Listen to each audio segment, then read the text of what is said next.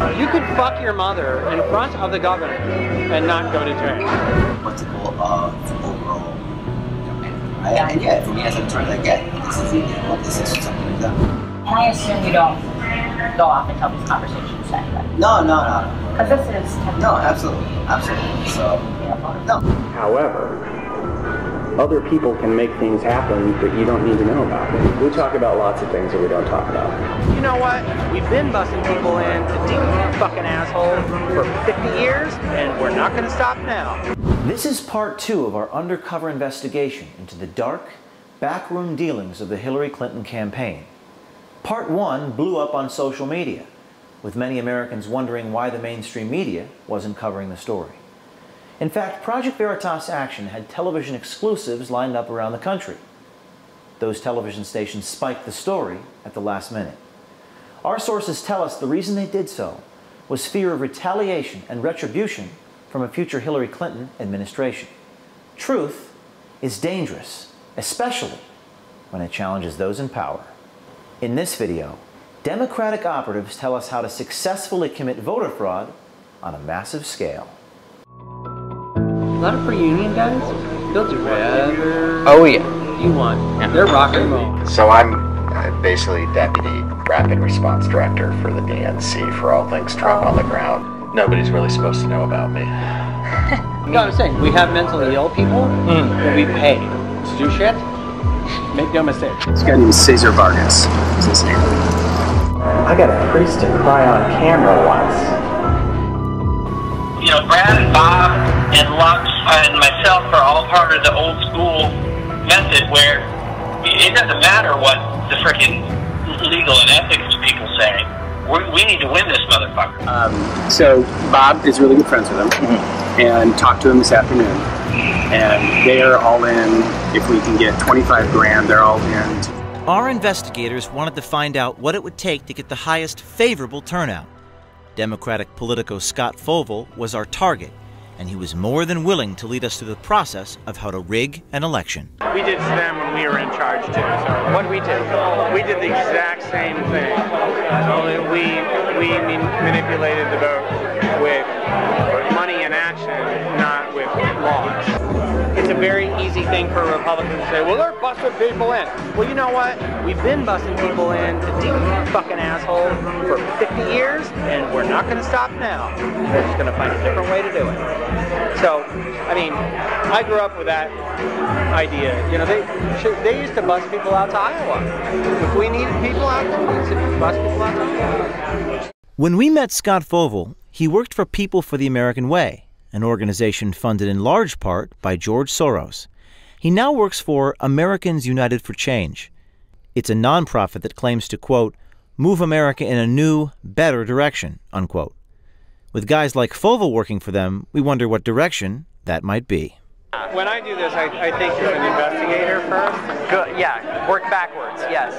Yeah, that's great. I used to do the investigation. Yeah.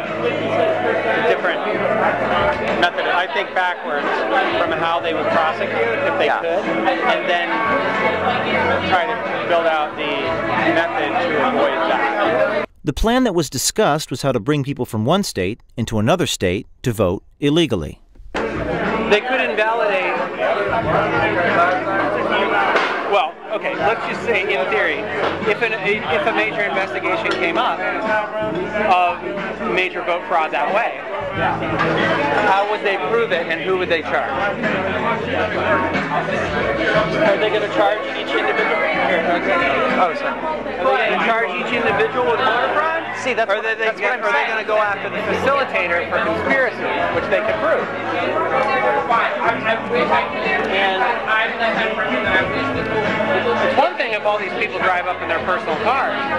If there's a bus involved, that changes the dynamic. So it's the legality. Well, yeah. Because you can prove conspiracy if there's a bus. Yeah. If there are cars, it's much harder to prove. And there's enough money. If there's enough money, then you have people drive their POV. Absolutely. Or you have them drive rentals. Yeah, with Wisconsin license plates. Absolutely. Well, you can't have them with Wisconsin license plates because rentals here, most of them don't have Wisconsin license. Oh. But there's these things called used car auctions. Used car auctions, the titles belong to some unknown company. They're company cars. And you know, these are multiple employers. These are not all one employer. Use shell companies. Yeah. Cars come from one company, the paychecks come from another.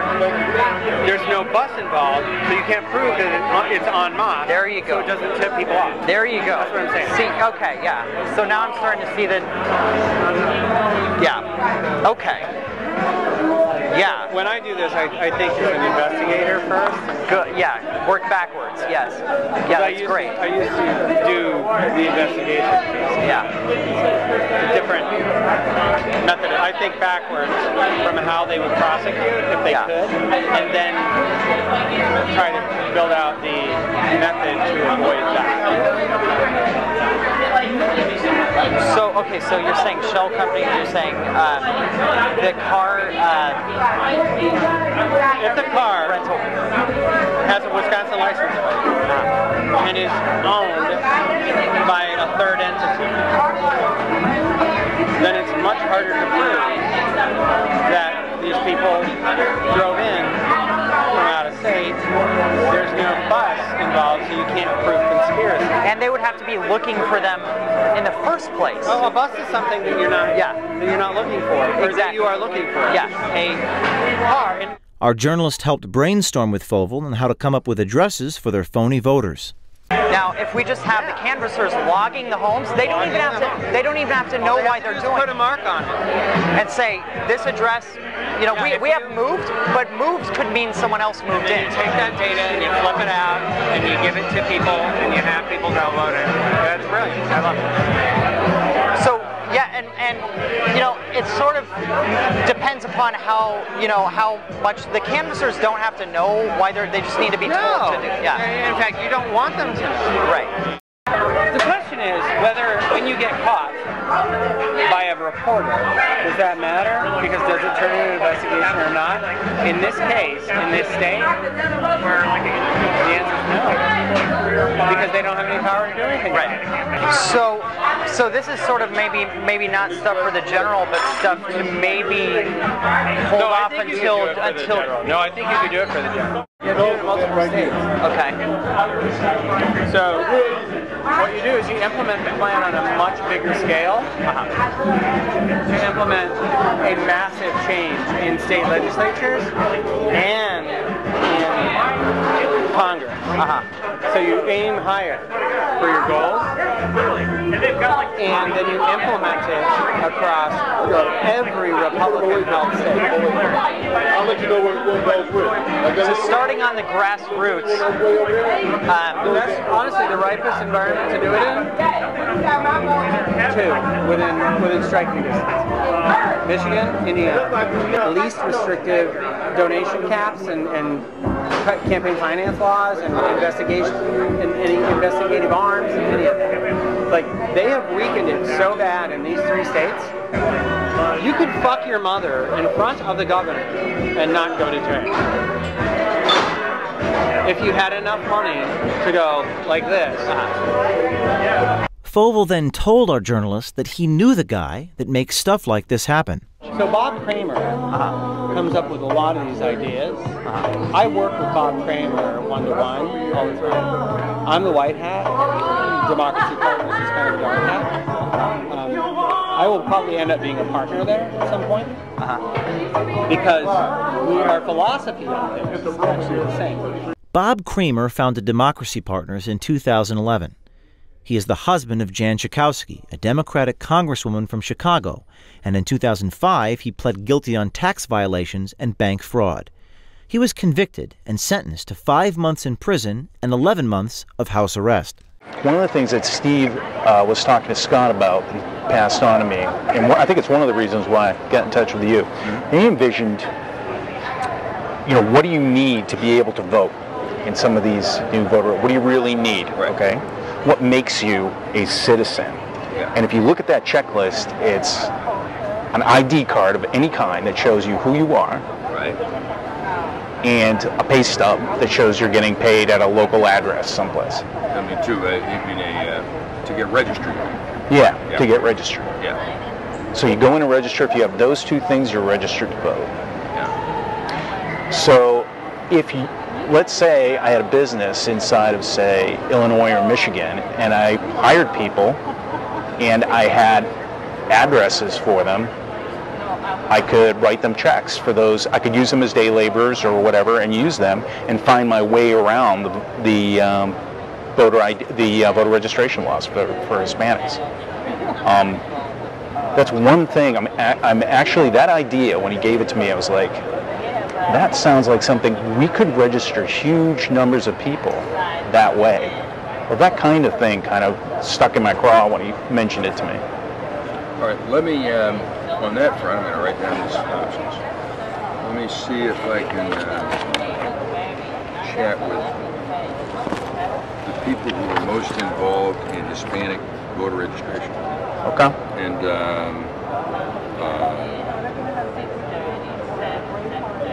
And see what their thoughts are. I mean, there are a couple of different organizations that's their big trick. Okay, yeah, if you know folks that you can put me in touch with, Oh, like, no, what if I, you know... We'll help you do this. I mean, this is very important, this stuff. Turnout is huge, huge, huge. Because Bob Kramer is diabolical, and I love him for it. Yeah. I've learned so much from that man over the last 20 years, I can't even tell you. And he calls me to be his firefighter a lot of the time. Yeah. Because there are people who, in our movement, who will not do what it takes to get shit done. And I am not that person. I'm the one they send when everything has gone to shit. So he spends a lot of time on the phone with my boss, actually, like asking for me to go places that I don't go. We had our donor set up a second meeting with Bob Kramer to see how he could help put this voter fraud plan into motion. This is re-enfranchising the voters. That's how I look at it, okay? If I could, through my company, employ these people for a day, okay, or for a week, or for a month, okay? And I could find work for them, useful work for them, and issue corporate IDs for them. Here's my fear. We can run this by our lawyers. Okay. My fear is that someone would decide that this was a big voter fraud scheme. Kramer hesitated to help our donor pull off the voter fraud scheme that Fovel created. Bob came back to me and asked me, what is he talking about? I told him what we were talking about. What you had done. And he said, well, I'm not going to touch that with a 10-foot pole now. Right. I go, nor should you. Good advice. Nor should you. Okay. He goes, good, I'm glad we're on the same page there. I said, however, other people can make things happen that you don't need to know about. And he goes, so that's where I think this goes. Yep. But you do understand, he's still going to have to know about it. Mr. Kramer? Yes. Well, I mean, is that okay as long as it's outside of... Okay. Now... We talk about lots of things that we don't talk about. Fovel told us about a guy in New York that works with Kramer a lot. We wondered if he was the guy who could pull off the voter fraud scheme. This guy named Cesar Vargas is his name. So Bob is really good friends with him and talked to him this afternoon. Vargas is an interesting character. He is the co-founder of the Dream Action Coalition, a New York lawyer and a dreamer himself. Born in Mexico, Vargas is an undocumented alien. What he was innocent was had this idea, and Scott made it seem possible, but said it wasn't possible to happen. But I even know if it's actually possible. It is, essentially getting a bunch of people, on a bus or whatever, taking them around the country. They legally can vote, so they can vote. At the same time, they're also getting work permits under a different name and voting again on behalf of people who cannot vote. Right. Yeah, I was to say, can we make some of, especially within the midterm elections in 2018? No, this is not going to happen. right? I know that. And dynamic. So I think it's not about, for us, let's see who the next president is. You know, if it's Donald Trump, it even makes more sense. The issue would be even more credible and much more opportunity for us to jump into this. Right. If it's Secretary Clinton, the voting ID laws are loosened, and we have much more opportunity for people to vote, and we have immigration reform, it's not going to be as significant, right? If we cross the bridge, you know, can I count on you know, possibly help us do that? Yeah, no, absolutely. You know, count me in. You don't go off and tell these conversations to anybody. No. Because this is no, absolutely. As an activist, do we want to do this? Do we want to take a chance? Let's talk about it. We have to do a better job of making our people do what they're supposed to do. Not asking them, making them, not expecting them and taking them for granted, but beating the shit out of them and making them do like voters. Yeah. America, our series of videos from this investigation will continue up until the election. People ask me, James, what can I do? Here's what you can do. Send this video to every single person you know. Demand the mainstream media play these tapes. Email the journalists. Tweet at the journalists. And remember, the truth is dangerous, especially when it challenges those in power.